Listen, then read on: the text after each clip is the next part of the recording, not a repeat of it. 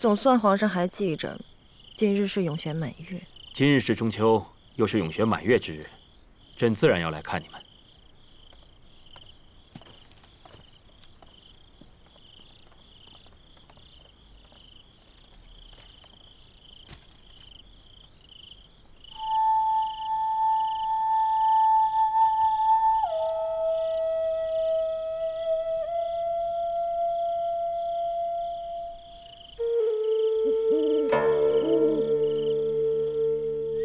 天儿这么热，主径直去长春宫也是好的，为什么非得来御花园啊？御花园的玉簪怕是要开了，反正现在请安还早，咱去瞧瞧。是。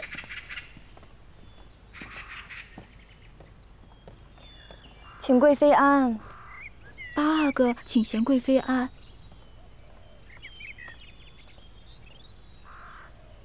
八阿哥长得越发的好啊。 多谢贤贵妃夸奖。嫣儿，奴婢在。蠢笨的丫头，这么热的天气，扇个扇子也偷懒，好吃懒做的，你是想作死吗？嘉妃，一个宫女干活不利索，何必动肝火？哟，妹妹不过是教训一个丫鬟罢了，贤贵妃有什么可心疼的呀？ 皇上驾到！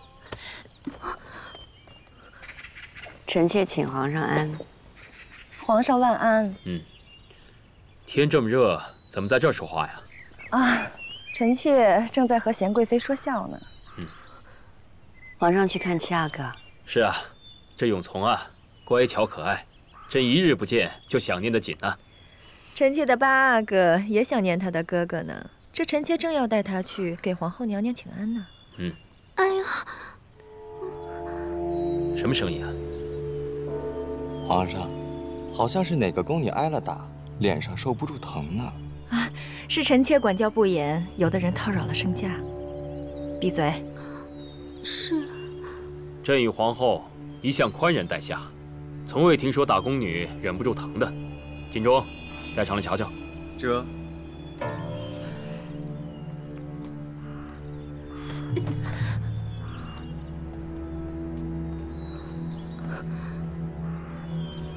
皇上，便是他了。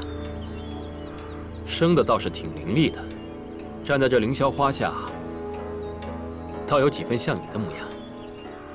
皇上，奴才说句不知轻重的话，这宫女是有福气，眉眼间还真有几分像贤贵妃娘娘，只是无论怎么都比不上娘娘的端贵之气。你还愣着干什么？还不快给皇上请安！ 奴婢启贤宫宫女莺儿给皇上请安。莺儿？哪个莺啊？奴婢姓魏，本名燕婉，便是粮食燕婉的燕婉。莺儿是主儿赐奴婢的名字，用的是樱花的樱。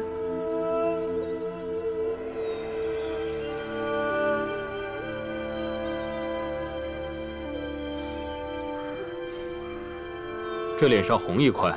是被拧的吧？不，主儿下手轻，是奴婢肤色白，才显得红了一块。不安分的丫头，本宫不过是看你蠢笨不会伺候，才轻轻拧了你一下。你平白的做出这副样子来，想给谁看呀？这手上的伤也是轻轻一拧拧出来的吗？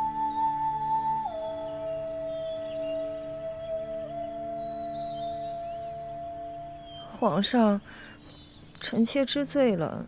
臣妾不过是孕中急躁，才动手打了他。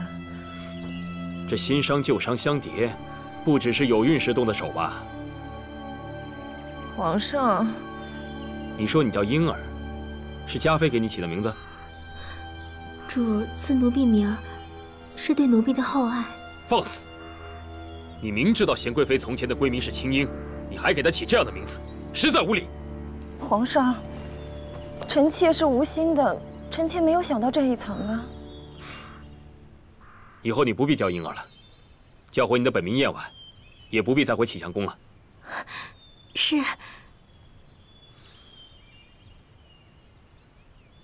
梁实燕婉，你读过书啊？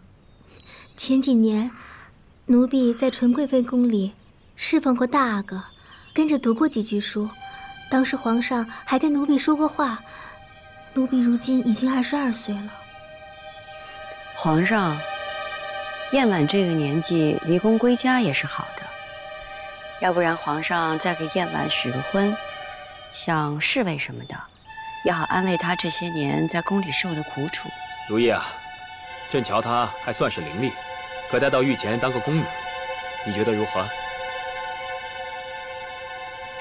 不如问问燕婉姑娘。魏燕婉，你不必害怕，大胆说，是不是想让皇上放你出宫许个婚？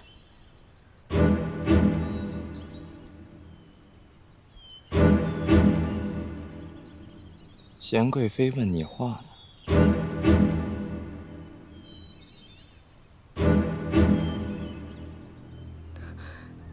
奴婢自进宫以来，一切都是皇上的，奴婢愿侍奉皇上左右。好，金钟啊，带他到御前，好好教他规矩。这，皇上，怎么，不想放人呐？臣妾不敢。你不必去长春宫了，回你自己宫里，好好思过。下去。臣妾告退。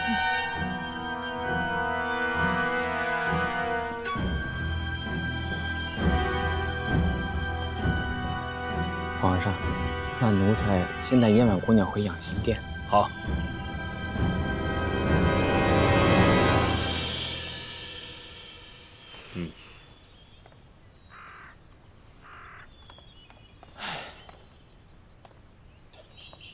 皇上，您很抬举魏燕婉。嘉妃欺负她，是有意折辱你。朕把她调到御前，嘉妃就明白朕的心意了，以后就不敢这么肆意妄为了。臣妾谢皇上。朕同你去长春宫吧。臣妾觉得有点累，想歇一歇，过会儿再去。也罢。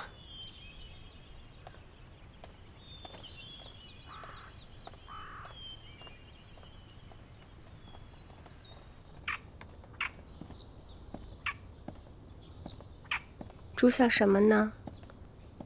是在想嘉妃拿你名讳做文章的事儿，还是在想皇上安排魏燕婉进御前的事儿啊？都不是啊，是想起凌云彻的托付。魏燕婉算是出了启祥宫了，可凌云彻跟他也怕是难了。可皇上若是看上谁，大可直接下旨收了他，何必让人教他御前宫女的规矩呢？不过也是，奴婢瞧刚才魏燕婉那个样子，主有意提示林侍卫，竟是拦也拦不住。以前余主也说过，这魏燕婉对皇上是动过心思的，这回恐怕是……今天这事儿啊，你还是去知会一声凌云彻。是，可是告诉他也于事无补，凌云彻是留不住他了。但愿凌云彻不会像上次那样苦恼。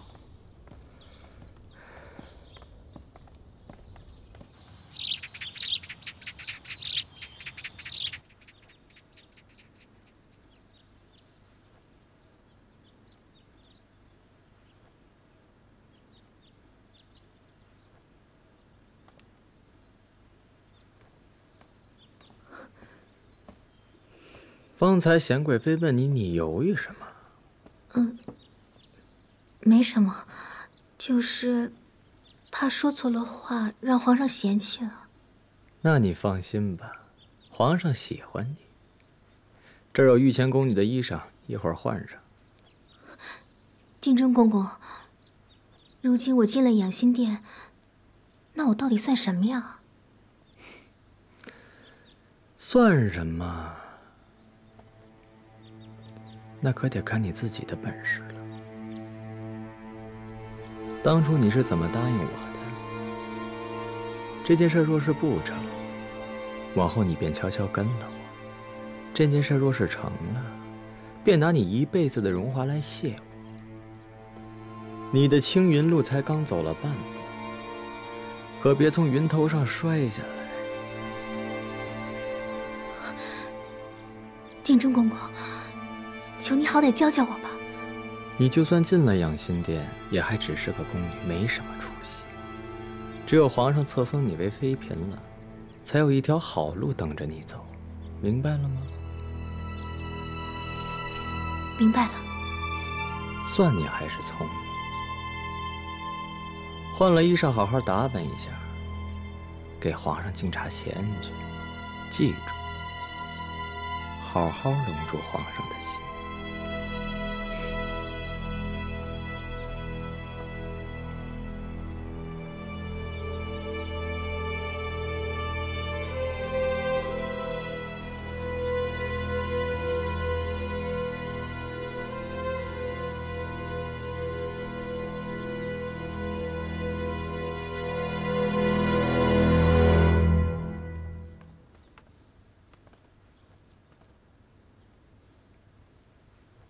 我能为你做的可就都做了，往后的路什么样，可就看你的本事了。皇上在里边，快进去候着。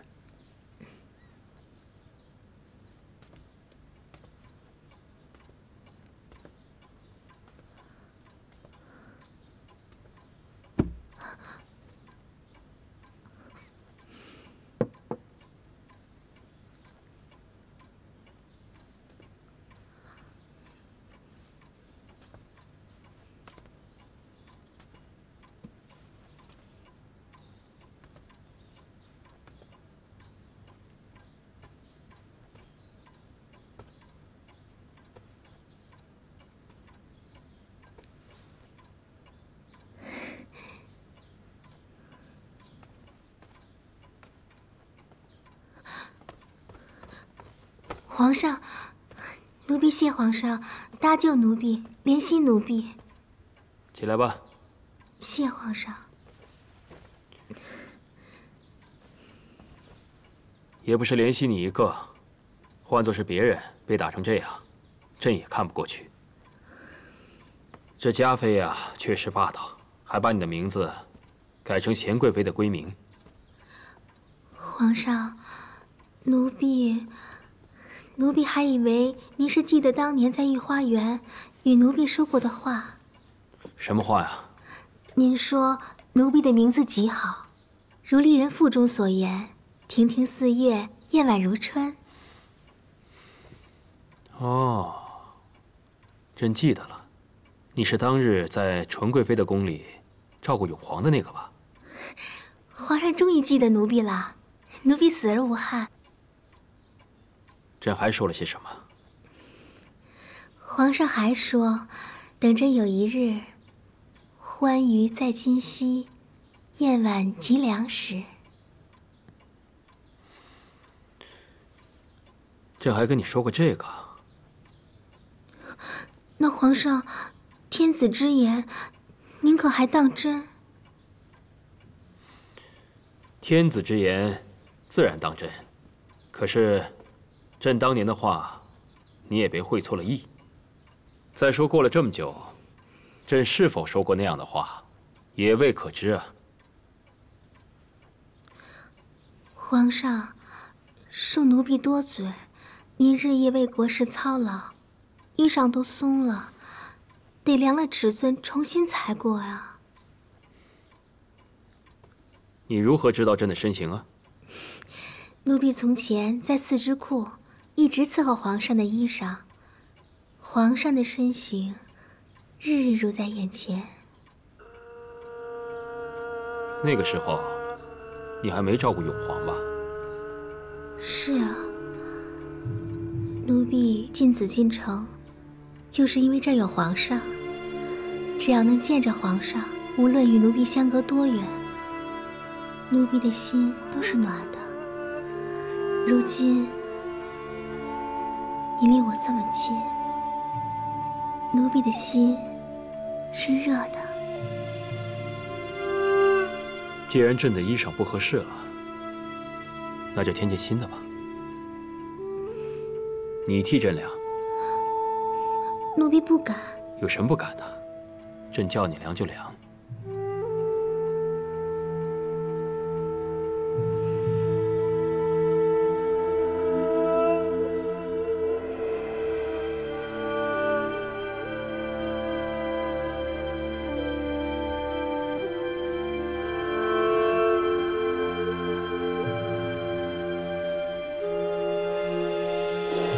皇上，奴才该死，奴才该死！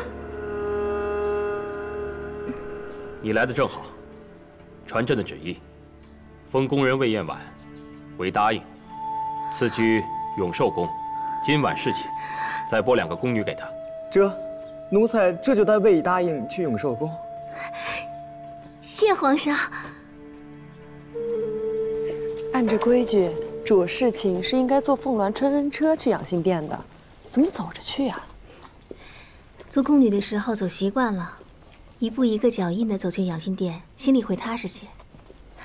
春蝉，内务府送来的赏赐，你挑最好的去打点进州。是，主顾念旧情，不忘提携奴婢和兰翠，我们定当忠心主，至死不忘。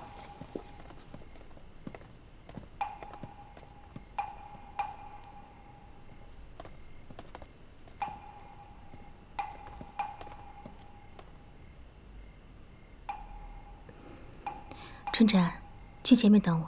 是。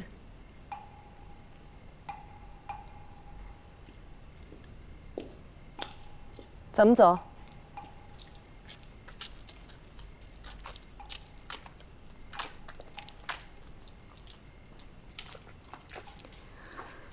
你怎么在这儿？我要去侍寝了，能与你说话的时间并不多。你想说什么？就一并说了吧。是不是有人逼你？是我自愿的。当日你在花房受苦，你说愿意回来和我再在一起。我问你，你跟我说的这些话，是不是骗我的？当然不是。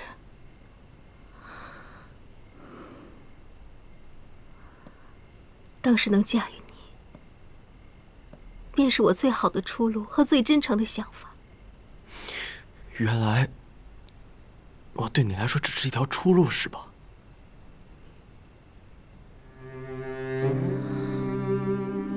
我被嘉妃欺凌羞辱那几年，没有一天不盼着能被指婚给你，逃出这个鬼地方。可我渐渐发现，原来除了我自己，没有人能帮我。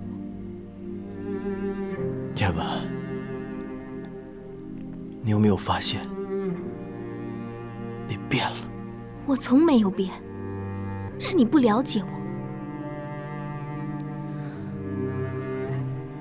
我从前也是包衣内官领家的格格，可我阿妈一朝逝世，被罚，我们只能在宫里做苦差事。我也只能做个卑贱的宫女，任人欺辱，做人下人。这样的日子，我一天都不想过下去了。你想凭着自己年轻貌美得到一时宠权，贤贵妃如此聪慧，都免不了冷宫之苦。如果有一天什么都没有的时候，你会有多痛苦？你无法回头。我在自治库的时候，成日里只能看着上好的衣缎，只能辛苦熨烫，自知不配穿在身上。如今你瞧，我穿得多好看！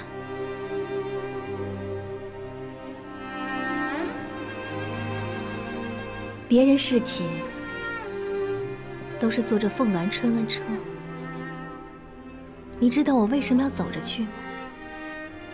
我想在我第一天这个日子，用自己的脚去丈量一下，从一个从前的宫婢到来日的宠妃，这条路还有多